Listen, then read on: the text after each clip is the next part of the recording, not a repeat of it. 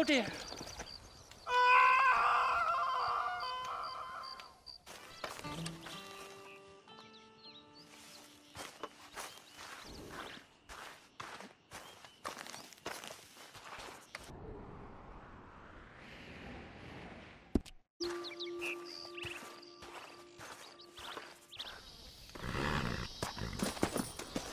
Beautiful up here, isn't it?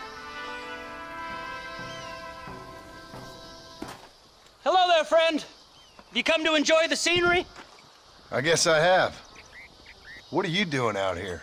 You know, I'm trying to capitalize on the stiff upward breezes in this region to launch my first ever flight. You're gonna try to use that crazy thing to fly? I'll be soaring like an eagle, or my name's not Charles Kinnear. I should be the first man swooping through this valley. Yes, I shall.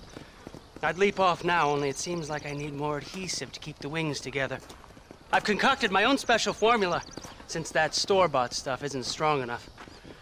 However, I can't abandon my machine to gather more materials. What kind of materials are you talking about, Charles Kinnear? I need a bunch of bird feathers, doesn't matter what kind, along with a parcel of beaver hides to boil down, along with some red sage to make it all pliable. Okay. I think I can find all that stuff. I'll be back, Charles. Because you leaping off that cliff is something I have to watch. Oh, they doubted dear Icarus, sir. Yes, they did!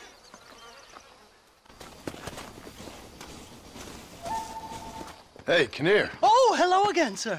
Oh, you are kind. Thank you for bringing me these materials. I'll be cooking up a batch of adhesive in no time. Glad to be of service. You let me know when your machine's ready for your maiden voyage. Oh, I will indeed, sir. I'd like witnesses to the glory of man soaring through the air like an eagle. An eagle, sir! Oh, my name's not Charles Kinnear. It should only take a few hours. Come back later, my friend.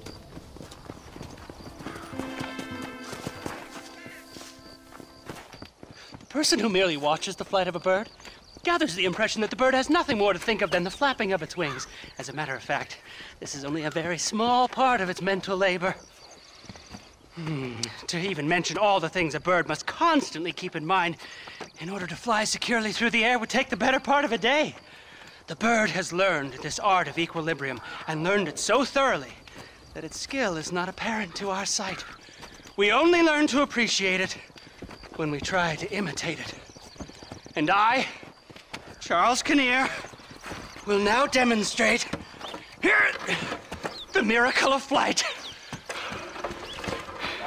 Into the wild blue yonder, Marston.